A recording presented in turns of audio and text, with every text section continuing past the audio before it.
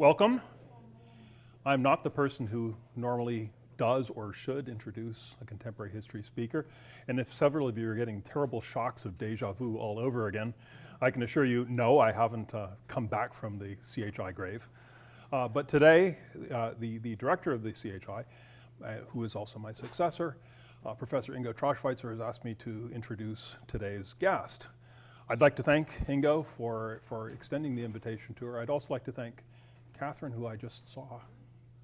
Oh, there you go. And who also helped bring her here, and of course Connie Hunter, who made all the arrangements.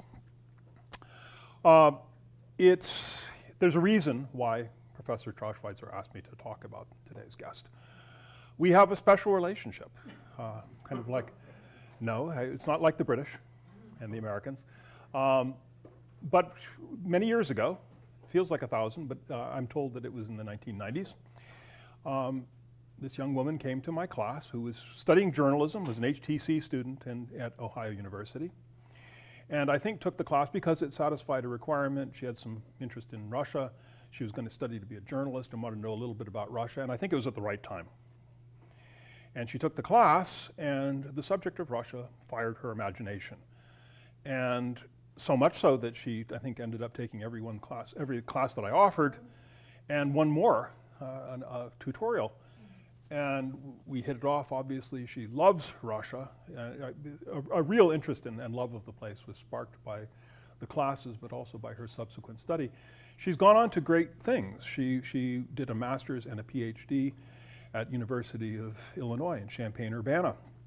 And from there went on and got a very coveted position in City University of New York in Staten Island. As you know, it's hard to get these jobs, and you have to be awfully good in order to do them. To get them, to land them. She has produced a book last year, Imagining Russian Regions, which I just read. I had not been able to read it up until now, but I thought it would be fresh and be a good former professor and read the book. Well, it was a treat. It's an excellent study. Too much of Russian history is written from the center, from Moscow and from St. Petersburg. That's where the records are. That's where a lot of the political action is. Her study is of a region of Russia, but it's not a sterile study of a region of Russia. An awful lot of local history is a real snooze fest, where you study local history and you don't really want to draw any larger conclusions because it might be different in other places or whatever, and you're so timid that you really don't do very much. In fact, she tackles one of the very big questions of Russian history in the 19th century, which is the desire of an awful lot of people out in the provinces to improve their lot, to improve Russia, to harness the great power that was Russia, and yet being thwarted in this by a state that first encouraged them to do these things and then discouraged them from doing them. It wanted the power of industry, of modernization and of development, but it didn't want the side effects. This is a thing that you can see in other countries as we watch what's happening in Hong Kong today. This is not uncommon in other countries, but Russia was ahead of the curve in this as in so many other ways. I would like you to welcome a very special guest, Susan Smith-Peter, who is not only a great success story in her own right, but is a great success story for Ohio University. I was able to introduce her to my students today in a very class that she'd been in before, and say, you know, this is a success story. So congratulations and welcome back. Thank you.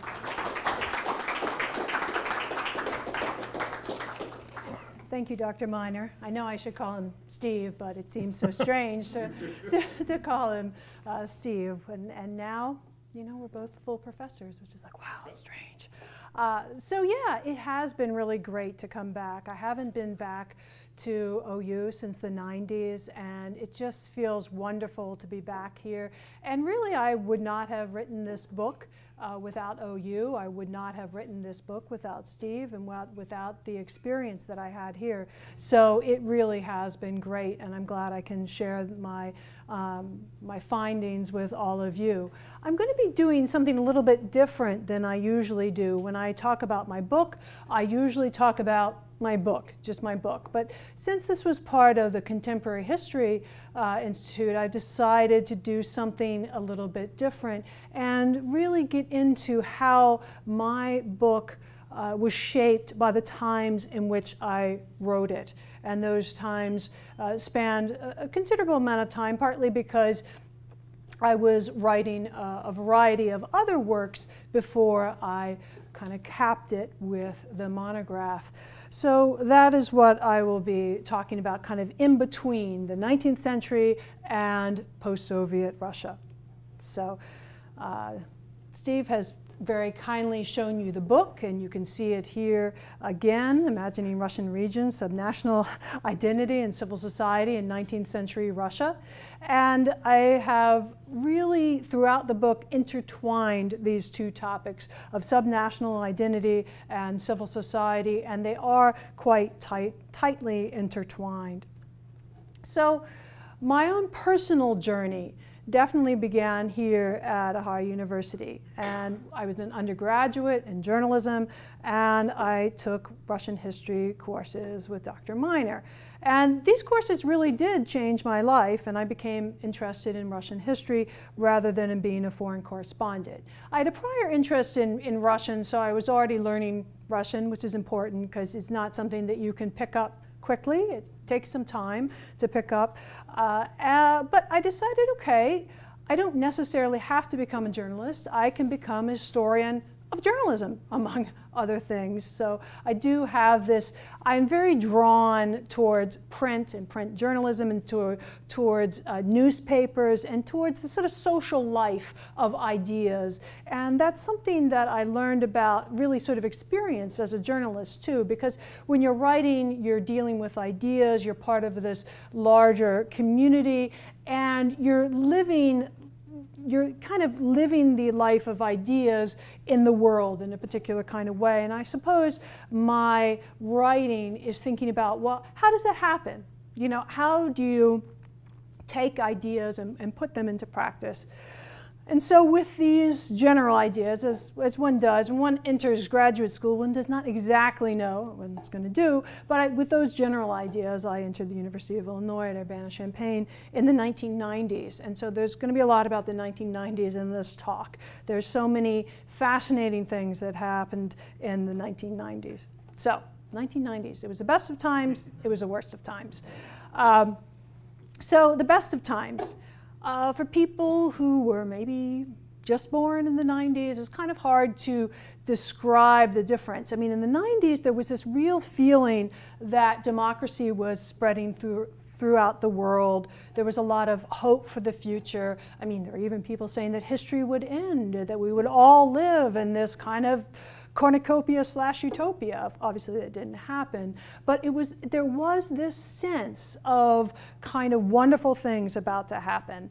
Also allied with this was the opening up of archives. These archives, many of which in the provinces, KGB archives were open for a period of time, and so on and so forth, meant that there were these huge new fields that had not been studied by Western historians that were then open.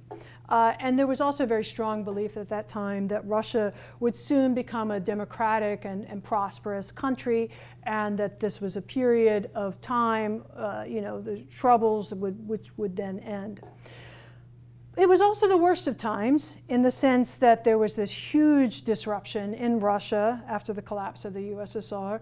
In many ways, Russia of the 90s was almost like a failed state. I mean, it wasn't completely there, but there was a tremendous amount of disruption. A statistic that almost nobody knows, over the period 1991 to 2001, there were 2.5 to 3 million excess deaths in Russia from BMJ, all right, which is one of the top-ranked journals in medicine, so about as legitimate as you can get. So what are all these excess deaths? Deaths from cold, from not having penicillin, starvation, just very basic, avoidable kind of things. So we're talking about a lot of suffering during this period. The Russian state stopped funding many key cultural institutions and functions, and that's important because the Russian intelligentsia of this time, and the intelligentsia, the intellectuals, which are almost like their own group. I mean, they are their own group, and they have a very strong group identity, and it tends to be, to a certain extent, hereditary, although open from those who, from below, from those who want to join it. So what they did is, through great personal sacrifice, many of them kept their institutions going. So that would mean, for example, they might be working in a house museum where they wouldn't be paid for 8 months at a time and would still keep on going to work for all this period of time, making sure that the institution did not collapse. And that's hard to even imagine. Of course, you have to grow your own food. That's the way you do it. You grow your own food. And, but I think most people would not want to have to go through that level. In the provinces, the 1990s were much worse than in Moscow and St. Petersburg. If one were in Moscow or St. Petersburg, one would not really come into contact with this kind of real, tangible feeling of difficulty, almost collapse that was out there. Okay. So, the 1990s, neoliberalism and civil society. So, neoliberalism, for those who haven't come across it, is a very complicated thing, but part of the idea of neoliberalism is that the state should pare back, that more state functions should be taken on by non-state actors, such as civil society organizations. And so the 1990s was a pretty neoliberal kind of moment. And things were happening in parallel, as it were. So there was a lot of interest in civil society in Russia from the American government. And also a lot of interest in civil society in general. And so the idea is, as I said before, that you can start to divest a little bit of the welfare functions of the state, and they'll be taken over, sort of 1,000 points of light idea from those who remember that, this idea that, you know, you have all these other groups and they can take this on. Also, there's a widespread belief that civil society led to democracy, that it was always a positive. And within the larger context of this interest in civil society, a lot of Russian historians, and by that I mean American, British historians of Russia, as well as, you know, historians within Russia as well, began to look at the history of voluntary associations. And that hadn't really been very much the center of attention, because a lot of the story had been road to revolution, economic questions, intellectual questions of the sort of, well, where did the Bolsheviks come from? But then, of course, with the collapse, all of a sudden you have different questions that need to be answered. And I want to make clear here that I'm not saying that all historians who wrote about this in the 1990s were directly influenced by neoliberalism, not at all. I'm just saying that there was a larger context in which historians became interested in these topics, and that larger context in many ways was this neoliberal moment. So, you know, it does not mean that there's kind of one-to-one correlation here. So, there's all this discussion. Let's find out about the history of civil society in Russia. What I found, though, is it wasn't necessary to impose an idea of civil society onto Russia. Instead, Russia had a very long engagement with the context of civil society from within the Russian polity, from within the Russian intellectual sphere. And the first use was in 1703.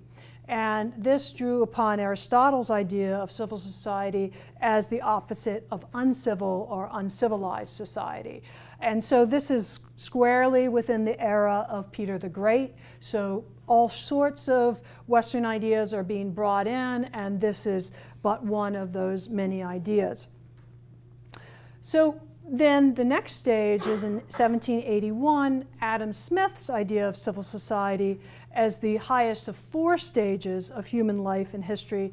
It was translated into Russian by his student and the founder of Russian jurisprudence, Jesse Desnitsky.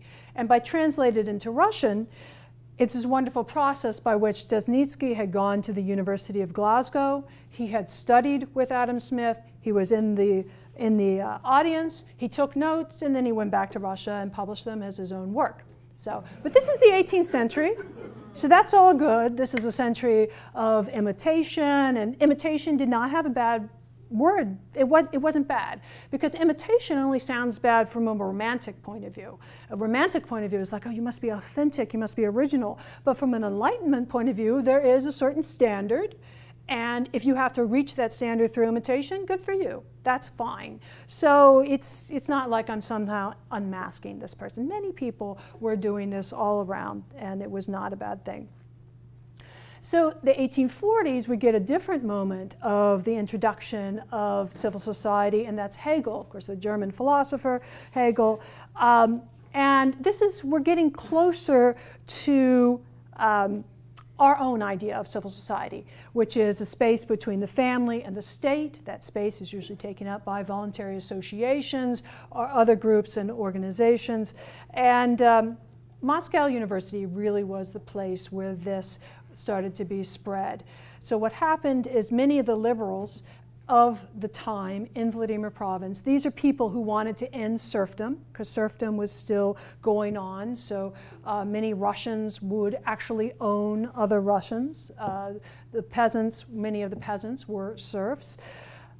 The Hegelians who went back to their estates in the provinces were horrified by serfdom because of Hegel's idea of civil society, which was that there should be a group of property owners, and that group of property owners should be as universal as possible. Of course, you can't have a universal group of property owners if some of the people are actually property themselves. So Hegel and his own ideas of civil society were very influential in spreading anti-serfdom ideas. And all these ideas are civil society. It's not that I'm interpreting, no, they're using the concept of civil society. They are using the Russian terms for civil society. They are introducing these concepts translated from, you know, all these different languages. So, the 1830s, what I call, I came up with the idea myself, the era of small reforms. And as I said before, I'm not imposing, I'm exploring. And Emperor Nicholas I, he was interested in spreading civil society. And that, again, is the Smithian idea of civil society, which Smithian said it was civil or commercial society. And civil or commercial society was his concept of roughly what we would call capitalism, right? And this is the idea that you would have these people that would be able to, in a peaceful society, a non-militarized, non-militaristic society, that they would be able to work and spread their ideas, that men and women would both be present in polished society. There's another term that was used a lot of the time, civil, polished, the people who knew how to behave, civilized.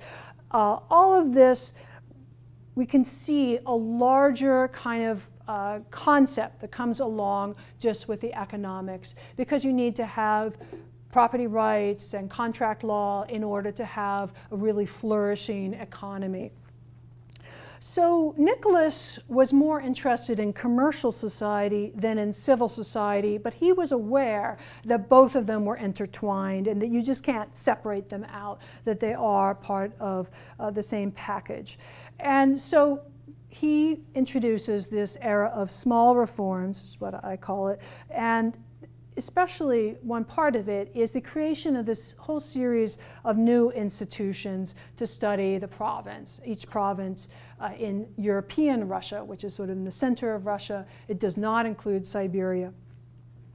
And these are also other economically oriented projects. These would be to encourage to encourage competition, for example, to allow people who are creating factories to learn what other factories there are, to spread new kinds of technologies, and to allow for the exchange of various kinds of ideas.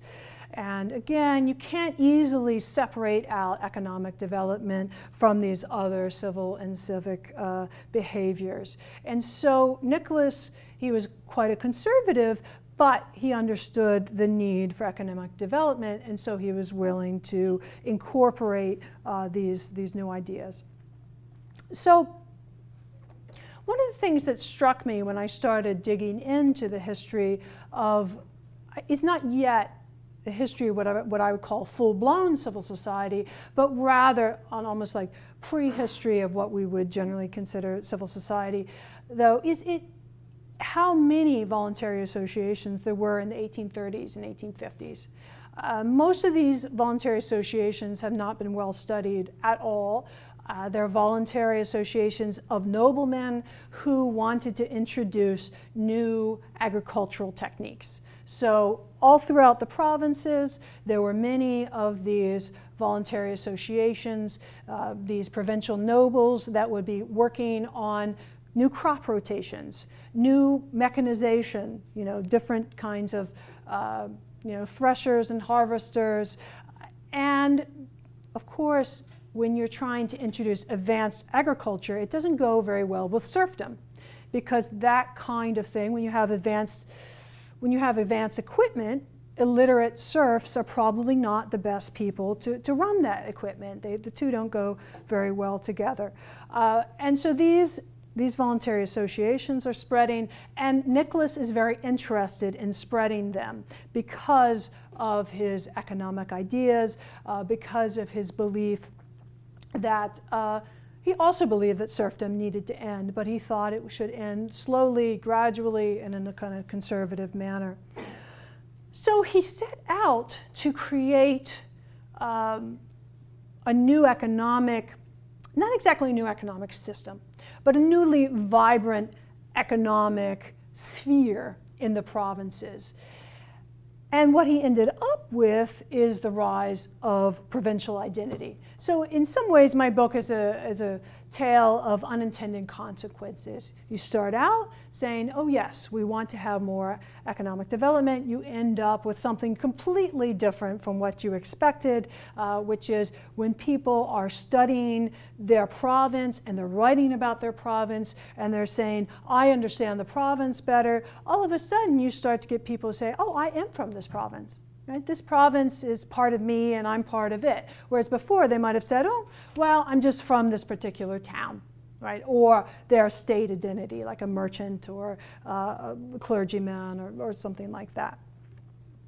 So the idea of the Russian provinces, this is a big topic. I'm obviously not going to be able to get into great detail here, but one of the aspects of this idea is in the 18th century, especially under Catherine the Great, a new kind of way of looking at the provinces had been instituted. And that's this idea of the provinces as kind of blank space. Space that could be inscribed in any way that the emperor or empress wanted. And here we have playing cards or kind of trading cards for Samara province.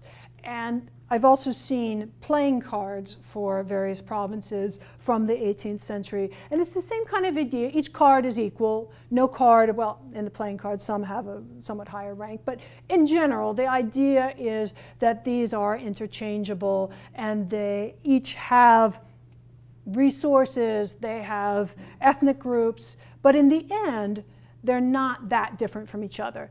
And in many ways, that's sort of what Steve is talking about. With many local histories up until pretty recently were written. It's sort of like, well, it's a case study.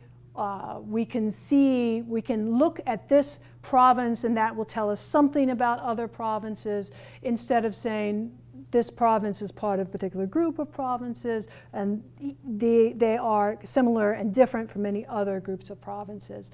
So when you have this idea of a more kind of, as it were, blank sort of provincial slate, you do have a lack of feeling for belonging to that province.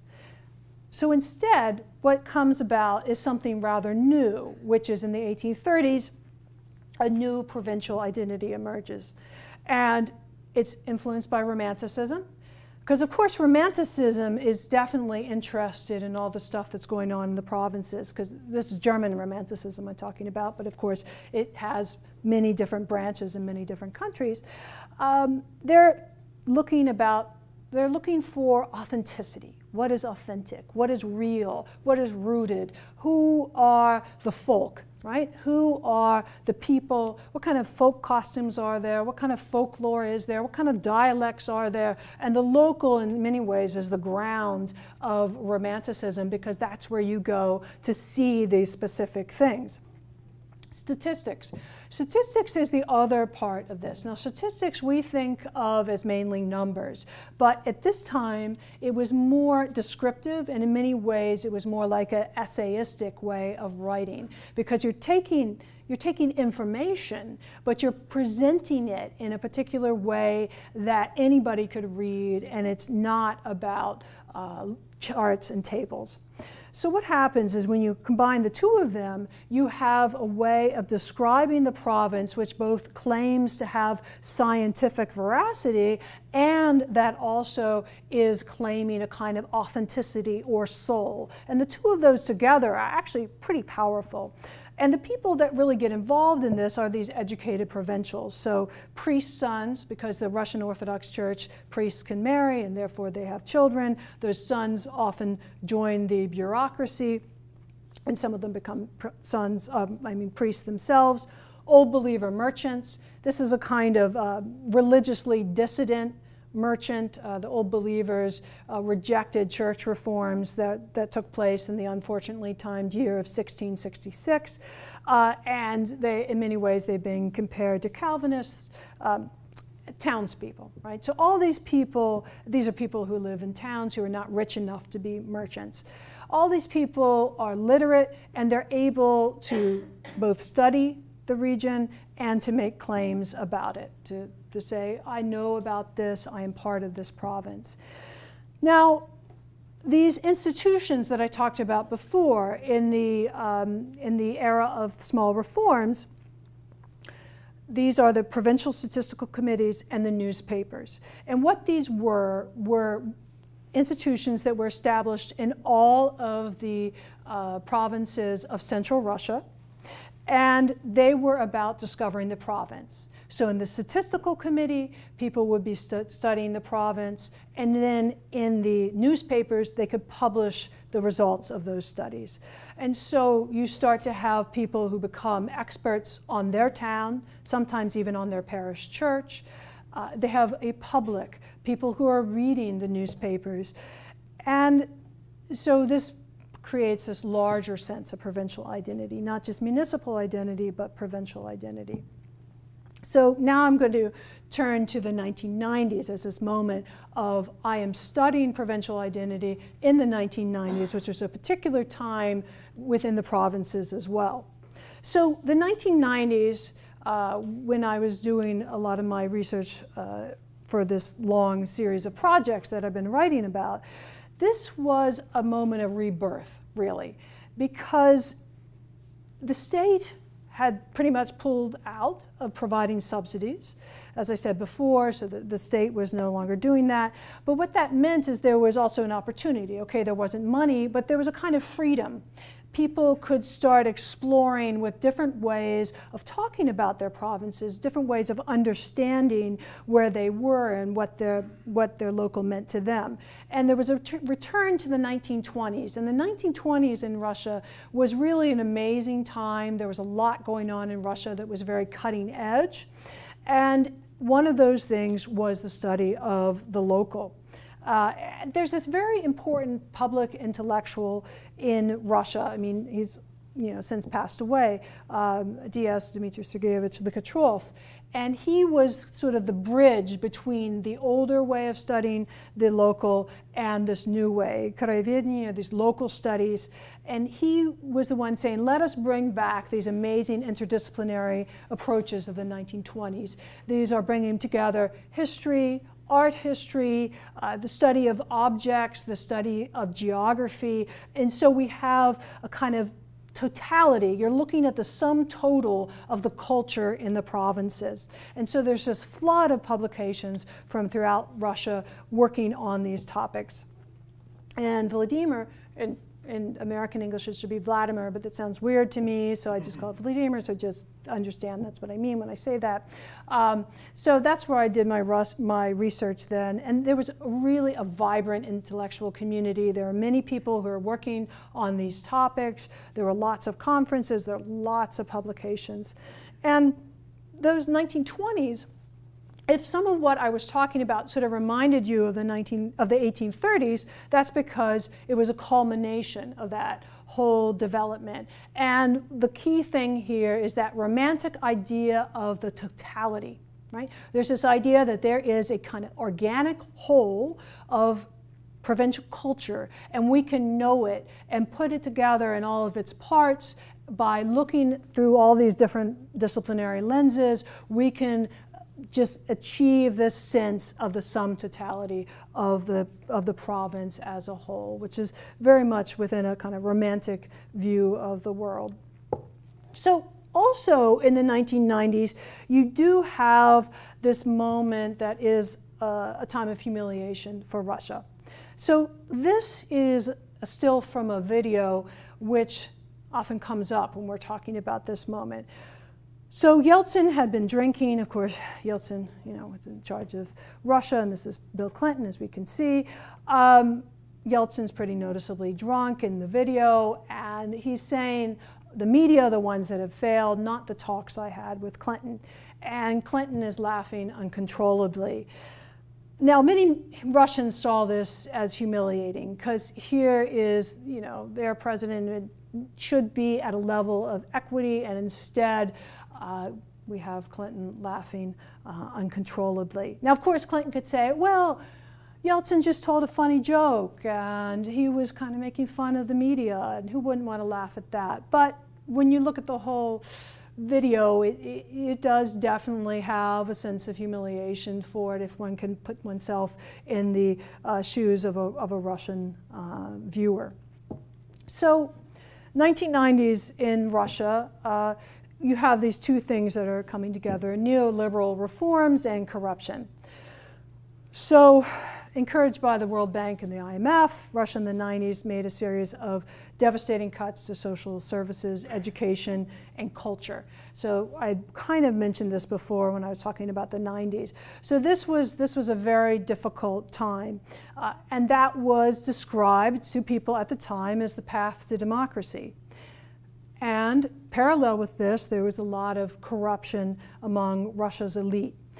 And so overall, given that people were being told, this is democracy, this is what democracy means, the experience of the average Russian was deeply negative in the 90s, deeply negative. And so when people say, well, you should work for democracy, the thought was, well, if that's what democracy is, forget it. This is terrible. And then this point, which I assume will lead to a bunch of questions, the US had money for a Marshall Plan for Russia, but the lessons of the Treaty of Versailles had been forgotten, right? So if you humiliate a country, bad things can happen.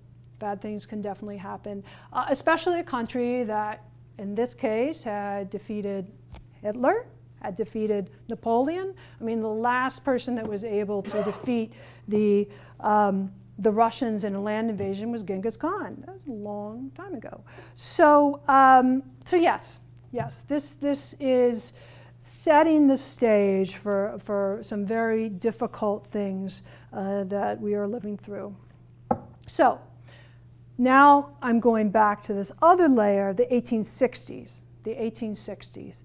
So in the 1830s, that's where I start my book, and the 1860s is where I end it. Now, Russian historians call the 1860s the era of great reforms, and that was a term that was used by liberal historians of the late 19th century. It was also an era of problematic reforms, as I argue. And one of the things that really struck me when I was doing this work is that times of reform can be as dangerous as times of conservatism, because you can reform in a way that doesn't work. You can reform in a way that leads to even more problems. So a lot of the work that had been done, especially in the 19th century, was very celebratory. because the liberal historians in Russia in the 19th century, they wanted to encourage the government to continue these reforms and to not stop the reforms. And yet these reforms also had seeds of revolution in them. One of the things I argue in the book is that Alexander II, who ended serfdom, the way he ended serfdom, though, failed to really integrate the former peasants, the former serfs who remained peasants. Instead of being given property rights as individuals, they were incorporated into collectives, communes, and those communes still had a lot of control over their members. And so the thing that these Hegelians that I mentioned before, there were those people who had studied Hegel at Moscow University, and they wanted to end serfdom, and what they really wanted was for the nobles and the former serfs to be part of a united group of property owners, and that the idea of property ownership would provide a common overarching civic identity. Now, Hegel saw property as the ground of freedom, basically the idea being that you would get money in the economy, and then if you had property rights, you could buy property, and then the state couldn't just come away and take everything that you had away from you. So that means that property is a guarantor of civil society, because you can do things in between the family and the state and still have, as it were, ground to stand upon. And yet, Hegel definitely prioritized unity over diversity. Hegel felt that civil society was only a moment in which it was separated from the state, and it was a necessary moment, but that perhaps at some point in the future there would be a return to unity. Right? So there comes out of this engagement with Hegelianism a longing for unity, which in political practice is actually quite dangerous, because it means that people who have different ideas often are seen as standing in the way of a unity that could happen if only they could see the light. So in the 2000s, as I was coming to the end of that discussion of civil society from the Hegelian frame, the 2000s were similarly a moment where one can see in practice the limits of civil society. So in the 90s, the US government had done a lot to encourage the growth of civil society in Russia. And that would be through, encouraging the development of NGOs, other voluntary associations. But then Putin becomes president, and he chips away at the free press, other political parties, political dissent, and voluntary associations were not able to stop him. They were not able to stop him. And then we have this kind of strange situation here where, yes, you can have a democracy that encourages the growth of civil society, but civil society cannot long defend that democracy against the power of a determined undemocratic state, which is kind of an uncomfortable conclusion to come to. Much of this idea of civil society and encouraging civil society came out of a reading of Alexis de Tocqueville's Democracy in America. And in Democracy in America, Tocqueville talks about how one of the characteristics of democracy in America is all of these voluntary associations.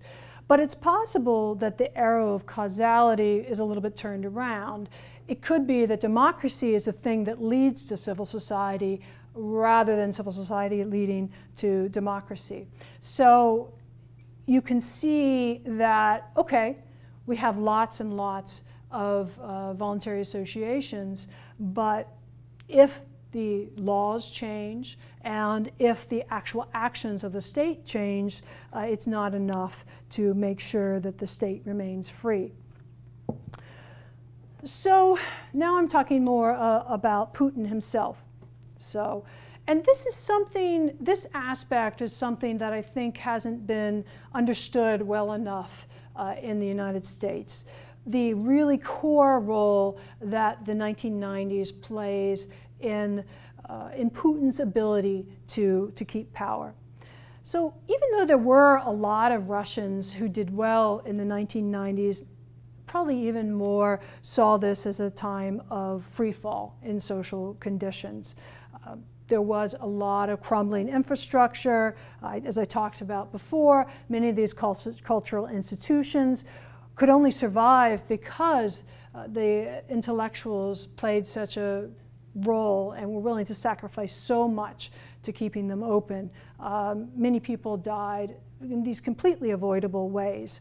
So when Putin came in and said, look, I'm providing order, I'm providing stability, the 1990s were a time of chaos. We don't want the 1990s again, so therefore come with me and we will avoid a experiencing of that. So that made a lot of sense to many people in Russia because the 90s had been so terrible. Also because the US government had been kind of funding, in some cases, these NGOs, there were a lot of just ordinary Russians who sort of felt, well, these NGOs are kind of representatives of the West. They're not emerging from our own needs. They're not emerging from within Russia itself. And this also kind of weakens support for civil society among Russians. Now, this is based more on my own experience, my experience in the provinces. I mean, I have not done this kind of social scientific data collection here, but I have been on the ground, and so I've seen this from a perspective other than Moscow and St. Petersburg. So Putin himself is very much engaged in using the past as a way to legitimize the present. He wants to find a ground, as it were, to show that he is unquestionably legitimate in terms of the legitimization of his power. So here he is in front of the Menin and Pozharsky monument in Red Square. This is in front of St. Basil's, very famous monument, one of the most famous. I've taken pictures of this monument because I'm actually working on Pozharsky's grave. Pozharsky is the person, the statue, which is directly above Putin.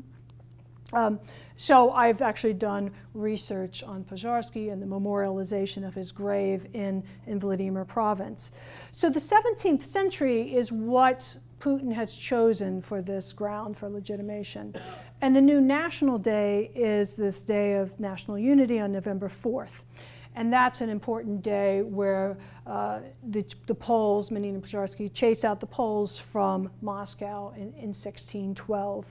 So what Putin is doing is saying, look, Russia is its own unique thing, it's its own unique state, we're surrounded by enemies, this is something that we need to do. We need to make sure we always defend this country against the West. In this case, Poland is seen as an emanation of the West, and we should be proud of being different, right? And being different can also mean not being democratic and standing up against the West.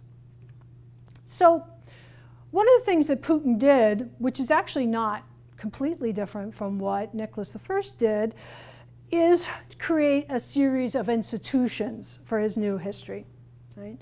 Yeltsin was less interested in creating institutions, less interested in spreading a new narrative. It was more decentralized, which was in many ways congruent with the way that culture was going in general. So in the 90s, the textbooks were left to regional authorities, and then Putin established federal controls over these history textbooks. And then he created a whole series of institutions to encourage the writing and filming of Russian history in a nationalist vein. And so some of those Russian miniseries that you can see on Netflix, these are funded by the state, and it's part of this general kind of push to create a more nationalist view of Russian history. So again, it's shown as exceptional, shown as surrounded by enemies, and so therefore you have to have a strong leader. By the way, a strong leader like Putin that needs to be there in order to protect the people within the state. Scholars have more money for publications, but the state also has more control over what's published. And I mean, that makes sense. So it's meant that there's been a lot of really impressive documentary, a series of documents published, like many conservative thinkers. Of course, the communists were not interested in putting out the complete works of these conservative thinkers. But under Putin, large print runs have been put out of collected or selected works of various conservative thinkers that are actually quite useful for people who are studying that. But of course, yes, you do have more control. I mean, as a state, if you're giving the money, you get to kind of call the tune. And many of these new works have a more nationalistic undertone. And I really see this in my work on Pozharsky because since 1612 has become this new crucial moment in Putin's kind of narrative of Russian history, there's just been a tremendous amount of new work that's been done on 1612. And so it's really an interesting test case, as it were. And a lot of that work is very good and very careful. Publications of documents has been really quite useful. But some of it is just kind of wildly nationalistic and strange and has strange theories that come into it that are just pseudoscientific. So it's a real kind of mixed bag there. So in many ways, my book was conceived in the springtime of civil society and born in its fall. At first, I was taking a more basic idea of what I wanted to do. I was sort of saying, well, everybody can see that civil society, it was around after 1861, but maybe I could find it before 1861, which is, useful, but not exactly huge, right? It's just sort of saying, oh, we need to push back the beginning period for this. And then I started questioning, well, what does it mean to have a civil society? And what different kinds of ideas of civil society are there? And in the 1860s and in the 1990s, civil society was more connected to elites. And it needed this supportive state structure in order to reach the masses. And it's a kind of almost like limited civil society. In the 1860s, a civil society was created that didn't incorporate the peasants in a really institutional way. I can talk about that more if you want. In the 1990s, many of these NGOs that were funded by the US were more connected to the intelligentsia of Moscow and St. Petersburg than to the people throughout Russia. And, civil society also, if it's defined in a way that prioritizes unity, it doesn't necessarily mean that civil society and voluntary associations are kind of hopeful places to have debates. If you feel that civil society is a place for unity and for having an overall view of the world, and that people who disagree are just kind of, as it were, messing up that unity, it's problematic. It can definitely be problematic. And so that is one of the things that was happening in the 1850s and 1860s. And when these nobles were being challenged, especially by priest sons, as to their role in the voluntary associations, the nobility tended to fall back and say, well, look, you don't really have a right to come in here and criticize us. You're just a member of the clerical estate and we're nobles. So, even if you're committed to civil society, it doesn't mean that you're on board with all of the things that we consider crucial for civil society. I didn't expect it to happen, but the Russian state emerged as a really crucial subject for my book. And also, somewhat unexpectedly for me, I realized that if you don't understand the importance of the state, and you just promote civil society alone, it's very difficult. It's very difficult to reach the goals of democratization. And you might fail to reach the goals, or you might even backfire. because you might create this idea of these groups are sort of alien, these groups don't really need to be here. At the same time, in the last few, even the last few weeks, there have been interesting developments in Russia. You know, the opposition candidates have won some of the local elections, and there is some interesting polling data that suggests that the younger generation is less receptive to Putin. And to me, that actually makes sense, because so much of Putin's argument is we cannot go back to the 90s, we cannot go back to the disorder and the chaos of the 90s, that if you're from that time, that really resonates. But if you were born in the 90s, and the 90s are sort of a blur of like, I was in nursery school and I don't know what was really going on, you might not feel that. You might say, well, you know, Putin, you've been in charge for almost 2 decades. What have you done? You know, what about me? What about my chance? So things can always change. Things can always go in unexpected directions. But I feel that in many ways, this concept of civil society, it's been there for so long. It's been so important for the history of the Russian state and the history of Russian governance. And it continues to be so important that I think if we have a really nuanced idea of civil society, what it is, what it can be, different visions of it, that it helps us to better understand where Russia has been and where it is going. So thank you, and I look forward to your questions.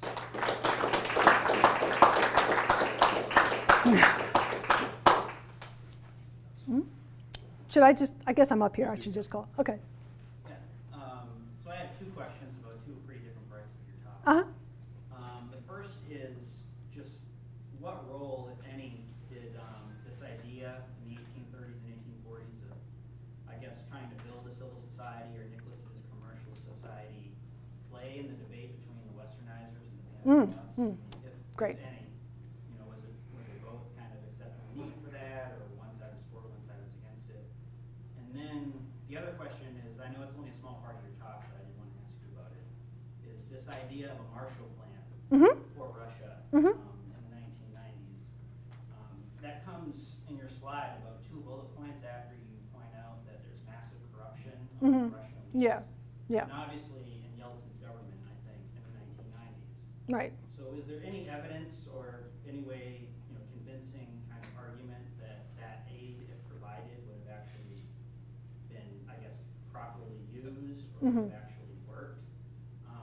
And kind of going off of that, you know, that slide about, you know, Russians feeling this massive humiliation about Yeltsin simply appearing next to Clinton being drunk and Clinton laughing, would there have been any kind of feelings in Russian society of humiliation about having to accept or accepting all of this aid from the United States, which recently was, you know, the more lending?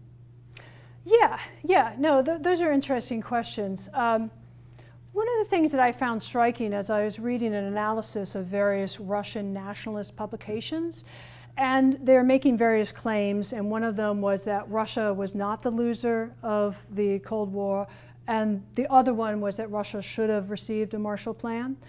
The two don't go together very well if we think about what a Marshall Plan is and, you know, who it was for. And I do think that more could have been done. Yes, there was corruption. But part of the corruption was enabled by this idea that, oh, well, the market should take care of it, right? So some of the issues of what was happening were sort of almost abetted by American approaches towards the issues that were going on, because many people felt from the American side that the state shouldn't have the crucial role, that instead the civil society should take it over. So it is possible that if there had been programs that had been put into place thinking about corruption and trying to go around them, that there might have been some good impacts that could have been done. Because if you just assume that The market will take care of it, and you don't need to talk about structures of the state. It sort of encourages the corruption that was going on in parallel. So I do think it would have helped. I do think it would have helped. And at the very least, it would have shown a kind of willingness to help the everyday Russian people that didn't really come through in many ways in the earlier period. So what was the first part of the question? Oh, just about the Pan-Slavs. Oh, yeah, the Westerners. So Herzen is Alexander Herzen. He's a Westernizer. He is very much a part of this story. And it's an interesting, the story from Vladimir from the 1830s and the 1840s. He was in exile there. And he is very enthusiastic at the moment that Nicholas puts forward these reforms. And he later kind of tries to erase that. It's an interesting thing because the Westernizers in many ways would seem to be the more natural recipients of these ideas. And yet they're at this kind of national level, meaning really in this case Moscow and St. Petersburg, and so they don't really take part in these processes. And curiously enough, the group that takes part by far the most kind of comprehensively in them are the liberal Slavophiles. Now, liberal Slavophiles are barely ever focused on when we're talking about Slavophiles. Liberal Slavophiles believed that there were particularly Russian aspects to economics. That is to say, it should be an agrarian society and not an industrial society, but that modernization of some sort was useful. And so for them, these, small reforms are actually quite useful. And many of those liberal Slavophiles take part in the agricultural voluntary associations. So that's mainly where this resonates. But strangely enough, these whole discussions and the debates that I talk about for the small reforms find almost no resonance within the discussions between the Slavophiles and the Westernizers in the canonical text of those. Yeah. You make, obviously you're talking about two different eras. Right. But you make points about civil society that may be in tension with one another. Let me ask this. In your book, you look at the emergence of the state brings sort of civil society into being, or allows it, encourages it to develop. And then in the 60s, pulls the rug out from under it and says, we really want to control things from the center, and thwarts the development of these civil societies, which you then say properly helps to lead to the revolution. You then go to the 1990s. What I would suggest is that civil society is less of a problem than it is that it has very shallow roots, and most of those roots were thwarted by, but first the Tsarist state and later by the Soviet state. And then insofar as it was created, it's created by US government associations trying to plant something that has very shallow roots in a country that has very little tradition of this. So the problem is less civil society, it seems to me, than the fact that it didn't develop organically. Because it wasn't allowed to develop organically. Civil society in states in Eastern Europe, like the Czech Republic or Poland, worked because it developed from the bottom up. But civil society developed from the top down is almost a contradiction in terms. What would you say to that? And by the way, I'm really concerned when I see Hong Kong demonstrators waving American flags. Not because I'm not proud to be an American, but do you realize what you're doing? Right. You're sort of saying it's a foreign implant. This is an alien idea. This is an alien idea that has to be implanted. Yeah, it is kind of funny to think that the US government is more properly the parallel of Nicholas I. I mean, that's probably not too many people have ever made that parallel. But, I mean, there are certain exceptions. I do feel, when I hear that, when I hear a question, I realize this could be seen as almost a critique of Russian civil society, which is a little bit unfair when I think about how difficult it has been for the people that took that on as their cause. There have been groups like Memorial, which is a group that did emerge organically, and these are people within Russia that have been fighting to have a memory of the crimes of Stalin and to talk about what happened with the Gulag in an open way. And Putin has been very resistant to allowing them to even do basic sort of things. And yet, it is true that a lot of the civil society groups that were created after '91 did not emerge from within Russia, but from ideas from abroad. And saying that is a little uncomfortable, because I'm sort of repeating what Putin said, although with different intentions, I assure you. So, but in some ways, though, it's interesting that given that Putin closed down those societies that did get funding from abroad, perhaps in some ways that will actually help with the development of Russian civil society, because all the ones that are left are de facto not funded from abroad, because if they were funded from abroad, they wouldn't be allowed to exist.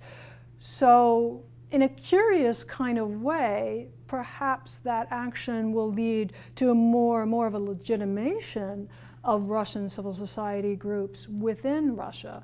But unintended consequences. Unintended consequences. I'm sure that was not on the to-do list, but definitely.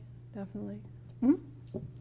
With regard to 19th century Russia, to what extent is just the sort of sheer size of Russia and its sort of relative underdevelopment in terms of infrastructure and people actually being able to connect with one another, that makes sort of this focus on provincialism as such an important thing in civil society, and then politics to the extent that it did sort of exist in Russia, sort of like an ersatz nationalism. I mean, a lot of these provinces are the size of European countries, things like that, and just the level of, these would be the only people who would have known one another just because of the state of Russia. So is there a way that, do historians of that provincialism in Russia, did they sort of see that as sort of, maybe either as an ersatz nationalism or just like because there's really, I'm not sure if there's any real mass basis for a sort of Russian nationalism in the 19th century, and I could be mistaken about that. But so to what extent is that provincialism sort of a stand-in for nationalism at the time?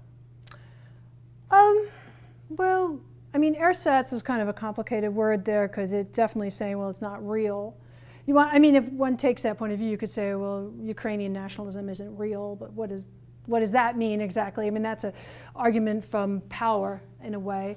The Russian state was very undergoverned, very undergoverned. There weren't that many people who were literate for the expanse of Russia. And that's part of the reason why the Russian state reached out as much as it did to all of these educated people within Russia, because they just didn't have the bureaucrats to do that work themselves, and they had to reach out to those other people. So that was absolutely integral to the whole thing. And many of the bureaucrats, it's fascinating, because I've looked in some of the really nitty-gritty studies of these bureaucrats. Many of them had like 3 to 4 years of education total, right? 3 to 4 years of education total. So what that means is that they can read and write, but barely, So when you have someone who's an exile like Herzen, who is at this incredibly high level of understanding, I mean, he's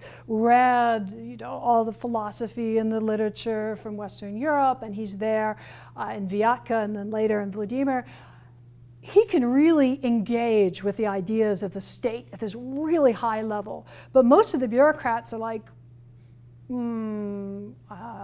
well, I'm not sure. I mean, it's like some of them count the number of houses when they're asked what is the economic development of your town. They say, well, we have X number of houses. Well, that's not really what economic development is, but if you have a very rudimentary education, that's kind of at the level which you can engage. So there is that aspect to it. Now, the interesting thing that comes closest to what you're talking about is Siberian regionalism. It's a totally fascinating topic. In 1863, there are these Siberian regionalists who create a manifesto, and this manifesto calls for the creation of a United States of Siberia, which at some point perhaps could be federated with the United States of America. Now clearly that didn't happen, and it was discovered because these officials found these cadets in this military school who were smoking, and I guess the cigarette papers included these manifestos. Therefore, the regionalists were arrested and exiled away from Siberia, but then they were able to come back and even think more, more systematically about regionalism and the needs of Siberia. So in many ways, Siberia is the one that comes closest to that. And then if you start saying, oh, well, and Ukraine is the same, and you go down a kind of dark path, because I mean, who is to say, I mean, what's a real nation and what isn't a real nation? Yeah, you have to be able to say, okay, these people believe themselves to be a nation, therefore there is an argument that's being made, and if other countries accept it, then they accept it. Siberia is a fascinating case, though, and there were people relatively recently who attempted to create a Siberian language, for example, and there has been interest in Siberian regionalism, which is difficult, though, to proceed because Putin is saying, well, you cannot propagandize any kind of secession or anything like that. So that is not something you can do. But in any case, yeah, that is the place where you see that at the kind of highest level. Yeah. Wow. Okay, in the back. Thanks for this talk. It sort of reaffirms the conversation I know Ingo and I have had about how in some ways the post-Cold War period resembles the 19th century far more than the decades between 1900 and 1980. Amongst the things you talked about in the 1830s, 40s, and 50s, I couldn't help but be struck with how a lot of these dynamics are playing out elsewhere. Yeah. These tensions between nationalism and regionalism and globalization, which might be the engine that's churning all of those things in the 19th century, seem to be playing out in Russia, not too dissimilar from Italy or from the United States. Absolutely. Regionalism along, slavery being one of those lines. Exactly. You mentioned Alexis de Tocqueville in the talk. I'm wondering if you might say more about, did you mean that people in Russia were reading and interpreting Tocqueville? And thinking about, because the Tocqueville's, one of the big things for him about this voluntary association symbol is it's rooted in an individualism that he sees Americans having that play out in what some would say is capitalism. And it's through that sphere that civil society is so vibrant. Right. Is that applicable in Russia?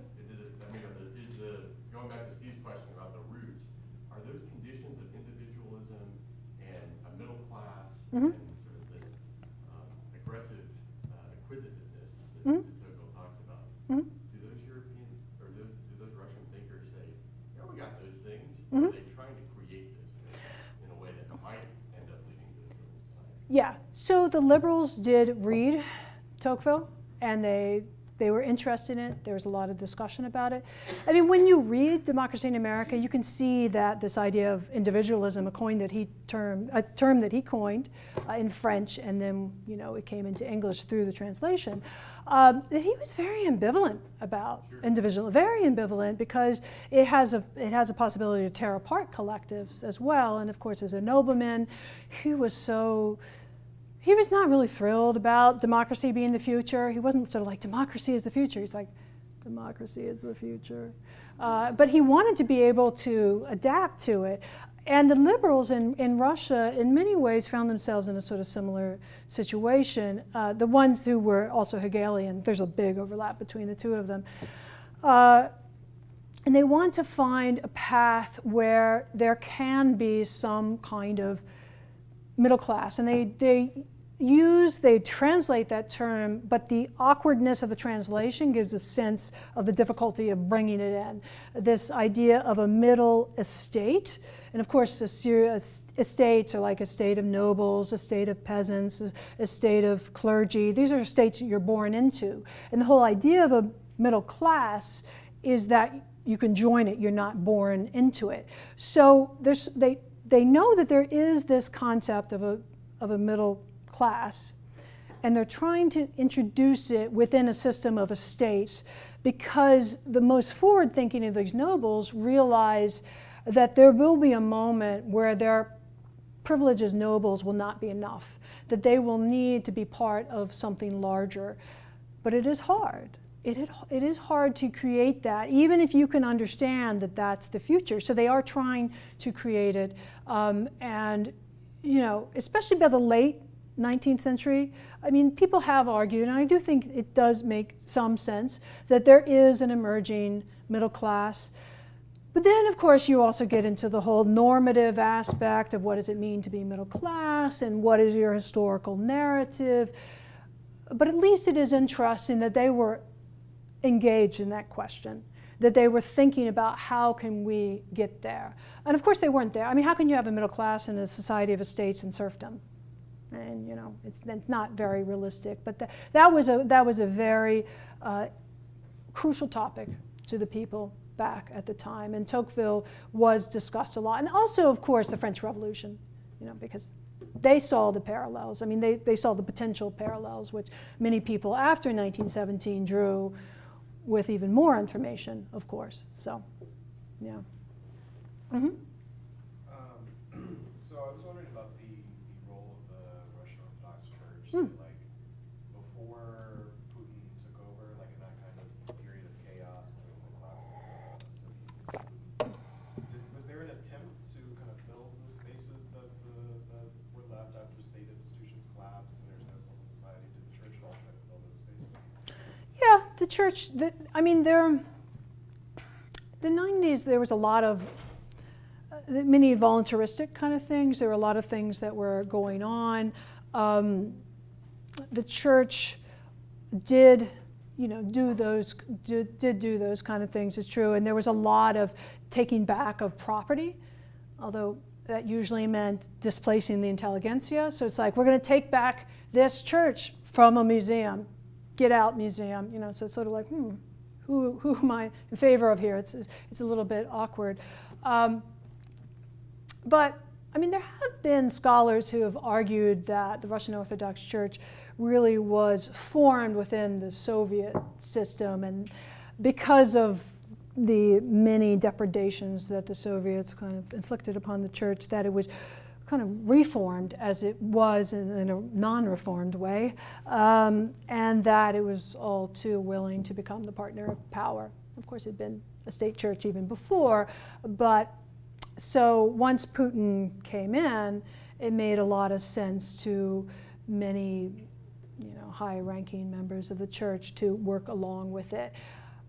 But of course, the 90s were a much more complicated thing because you didn't have a kind of state line, as it were. You didn't have as clear of a record. And so now, you know, the Russian Orthodox Church is very much taking part in this new historical narrative. And, you know, there are these high-ranking clerics are, you know, involved in the creation of this Putinist nationalist historiography. So yeah. It's difficult, though, to completely say this is what was happening in the 90s because so much was happening in so many different places and so much depended on the local, you know, the local clerics, you know, the bishops and the archbishops. So, yeah. Mm-hmm. Do you see any hope for actual democracy developing in Russia? Or do you think Putin and his followers are going to control the state even more than they are now? That's a great question. You know, earlier I saw less hope. Now I find it interesting that there does seem to be a shift. There are more people who are in support of these demonstrations that have been happening. And when you're in support of those demonstrations, like, you know, bad things can happen to you. I mean, it's not like you just say, oh, I've signed this thing on Facebook and nothing's going to happen to me. You know, things, having that kind of support really can lead to difficult situations in your life. And I think it does make sense that there could be a generational shift and that you know, as I said before, Putin keeps on saying it's better than the 90s, and if you think, well, I wasn't even around, let's try something different. So perhaps there can be, perhaps there can be, and I think, you know, Putin is always worried about this. There's something I read, I don't remember where exactly, that someone was saying that Putin was watching in the darkness over and over again the body of Gaddafi being dragged through the streets. And it's interesting to think, well, what might he be thinking? You know, it could be, if I don't do things right, that could be me, you know.